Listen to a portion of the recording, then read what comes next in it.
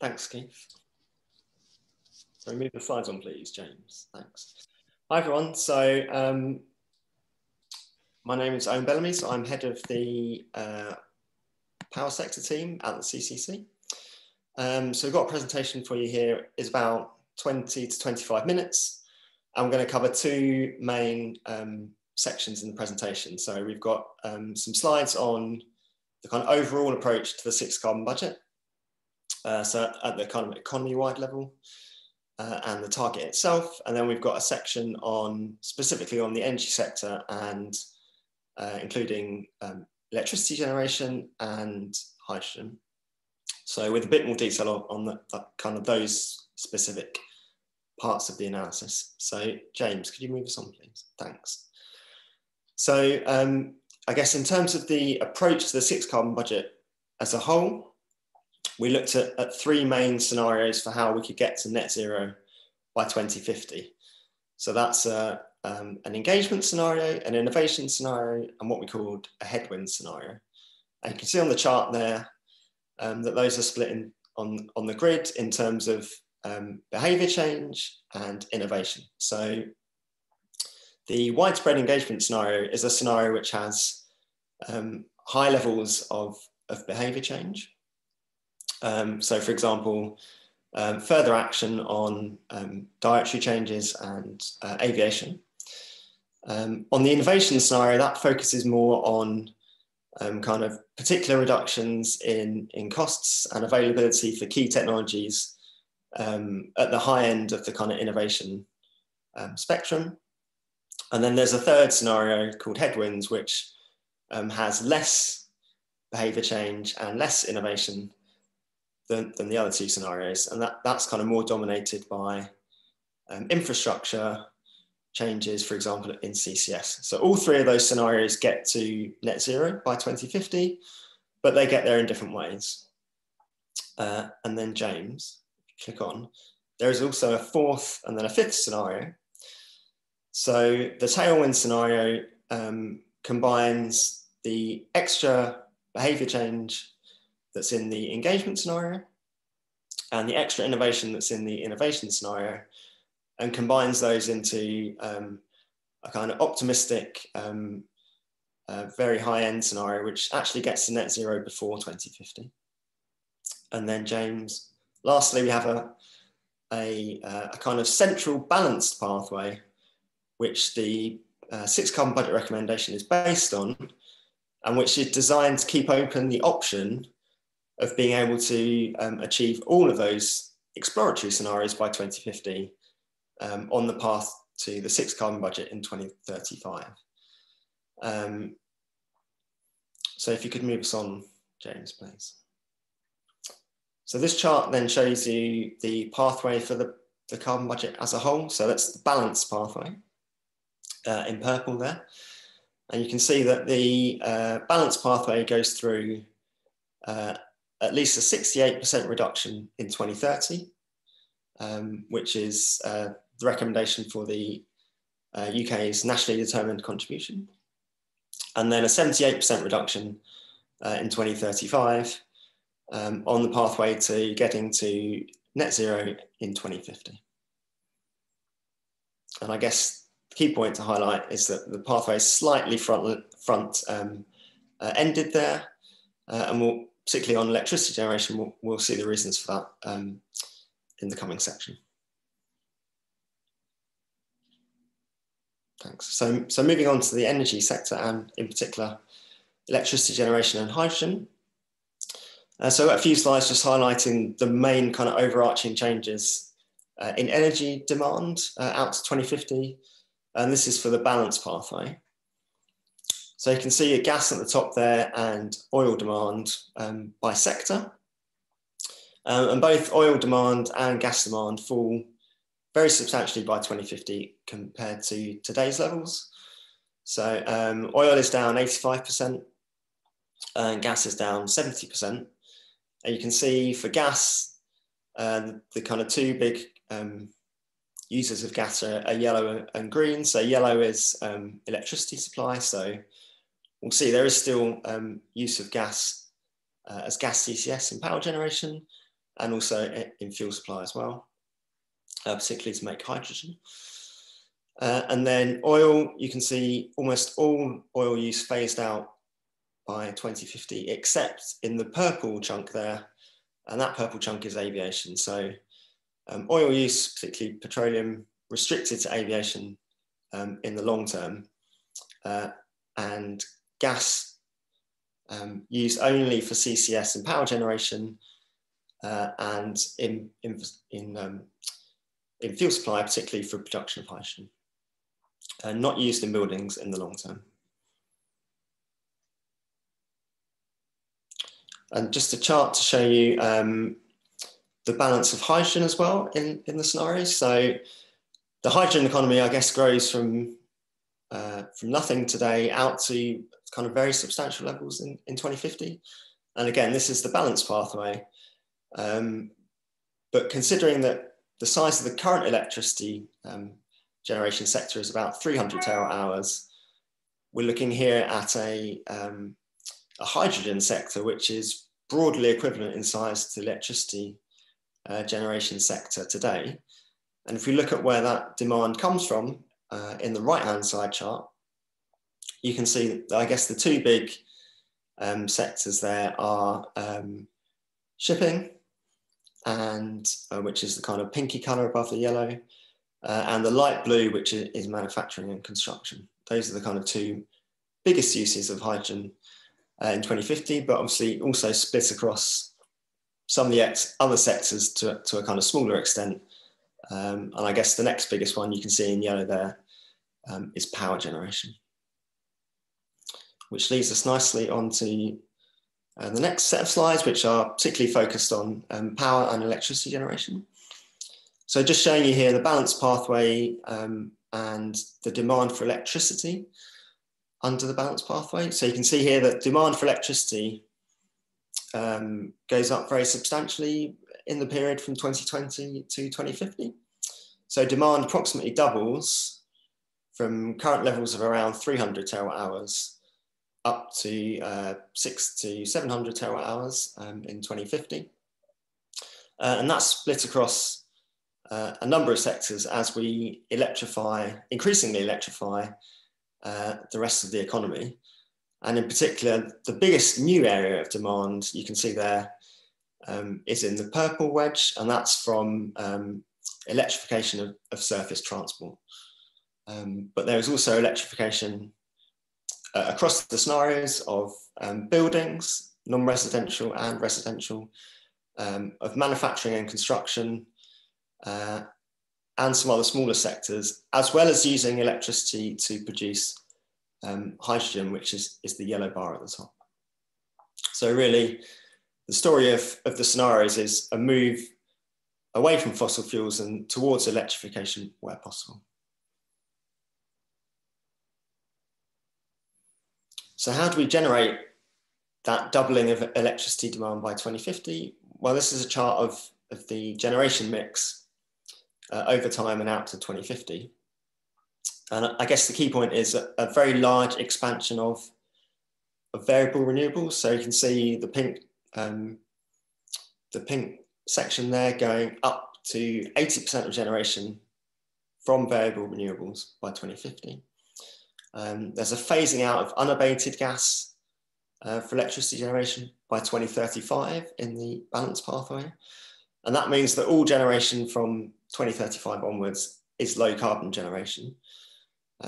So the challenge over the next 15 years is to move to a low carbon system and then to meet the new electricity demands that are coming in a low carbon way. So you can see an increase in variable renewables, but also an increase in low carbon dispatchable generation, which is the orange bar there. So that's generation to balance the variable renewables in a kind of mid-merit way.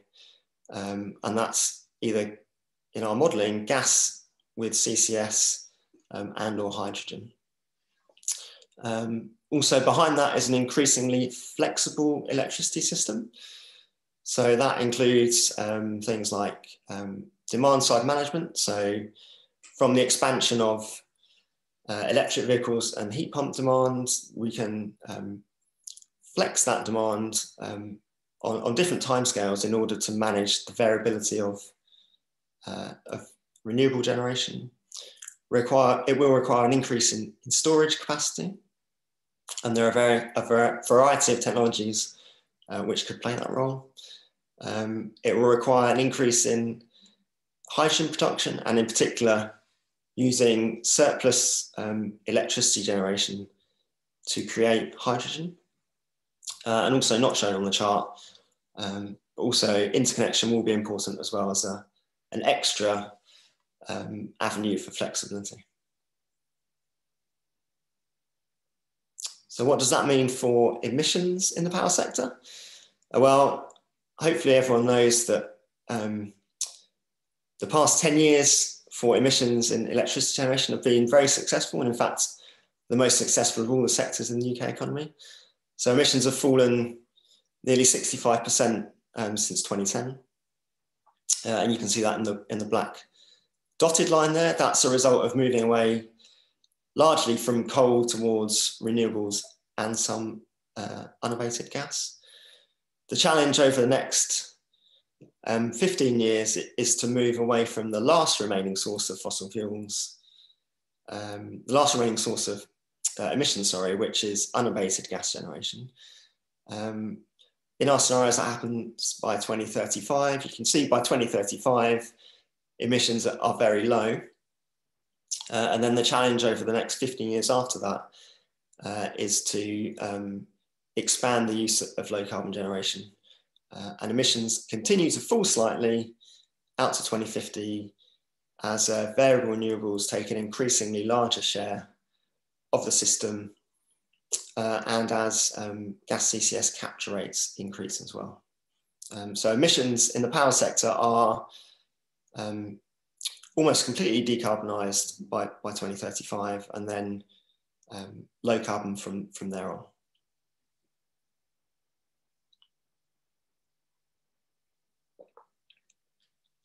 Just to touch on the role of hydrogen in electricity generation. So hydrogen actually has a kind of dual role in our scenarios for electricity. So also a source of low carbon generation itself, but also a potential new demand for electricity as well. So it can be produced using electricity or by methane reformation with CCS. And the role between electrolysis and methane reformation changes somewhat over time as the cost of those technologies changes. So in the 2020s, there's a focus more on methane reformation with CCS. That's because the cost of electricity would need to be relatively low in order for electrolysis to be cost competitive.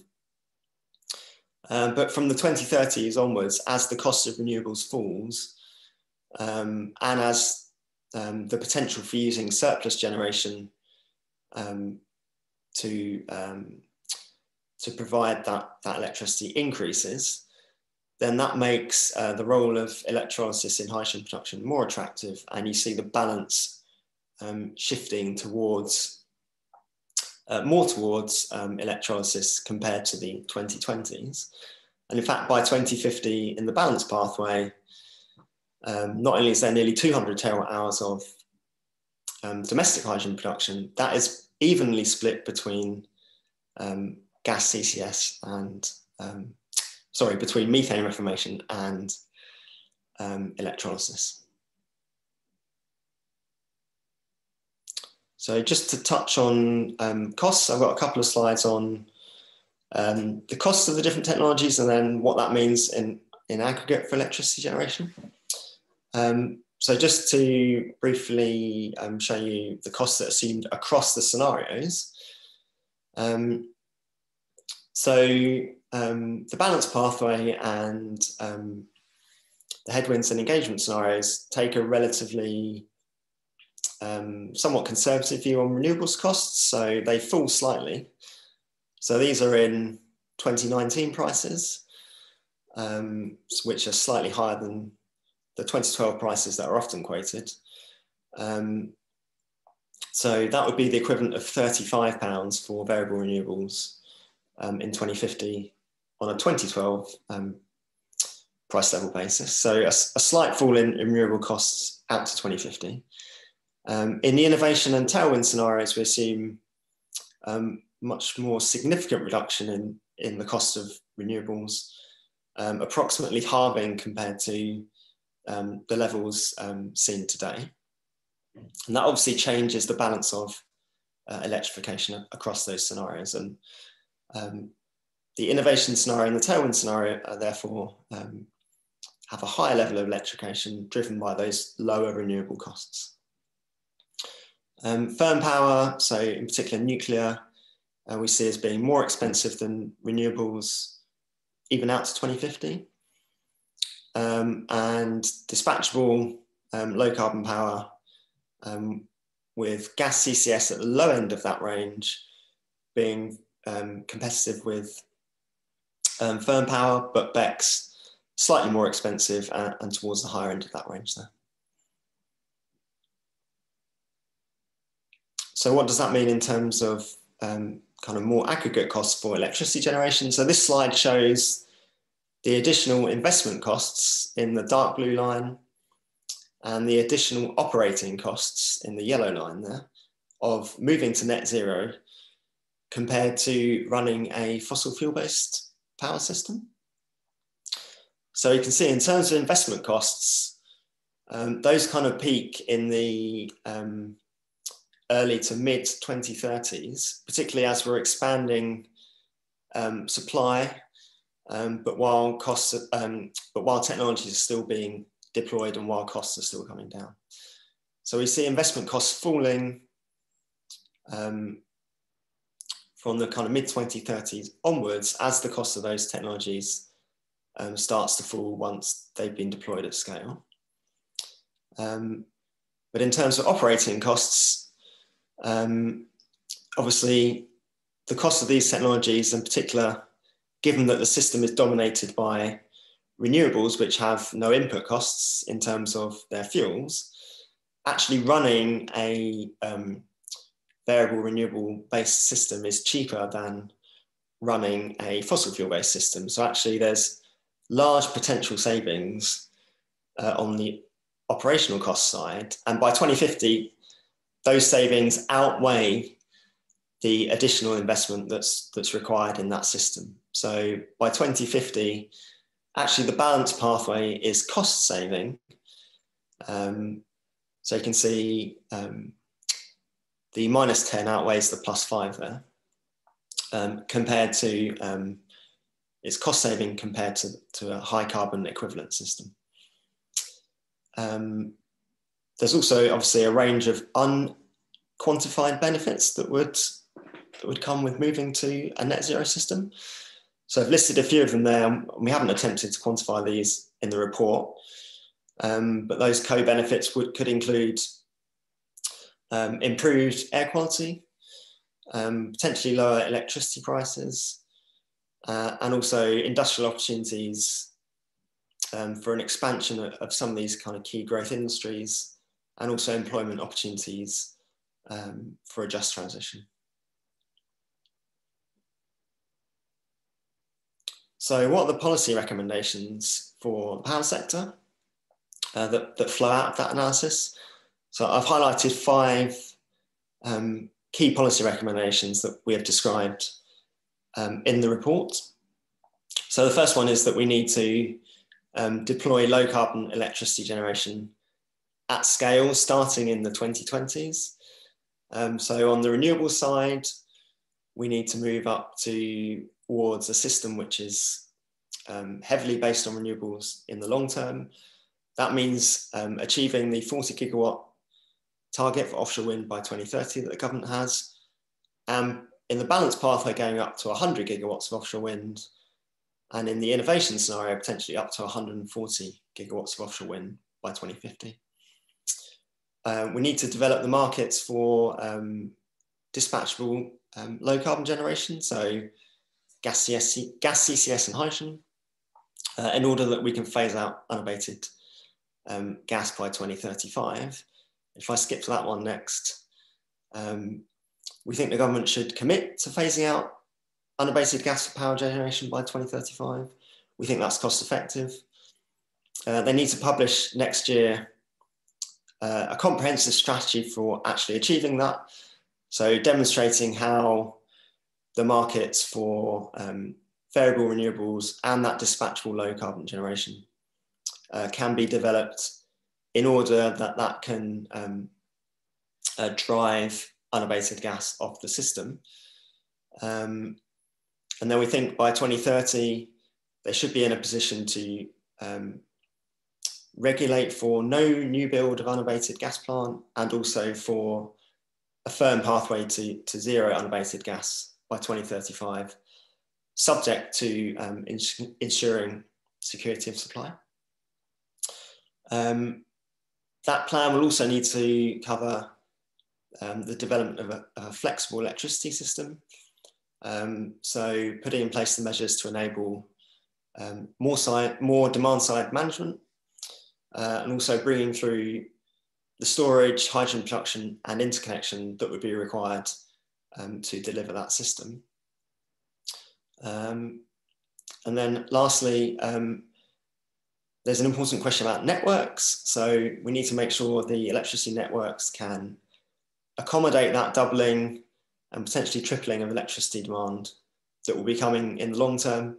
And that's actually not necessarily something that can be put off. So our scenarios have a 50% increase in electricity demand by 2035 compared to current levels. So this is something which is going to need to happen early on in the 2020s in order that we can put those investments in place and future-proof the network. And I guess lastly, there is a question about the overall market framework for delivering net zero.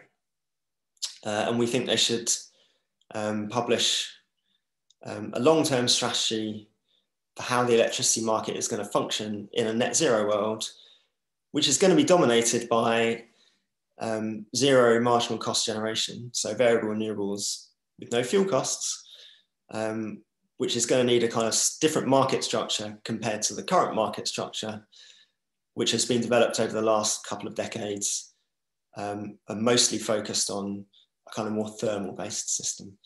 So we think they need to bring forward that market framework as soon as possible and definitely before 2025 in order that the changes that are required can be put in place on the timeframes that are needed. So just a couple of more slides to go. So just again, a kind of slightly more infographic version of the previous slide, but just to highlight that the electricity sector needs to be basically fully low carbon by the mid 2030s. And that means actually the policies for delivering that need to be thought about in the coming decade and definitely over the next definitely in the first half of the 2020s, I think you can see from the boxes at the bottom, just pulling out the key points. So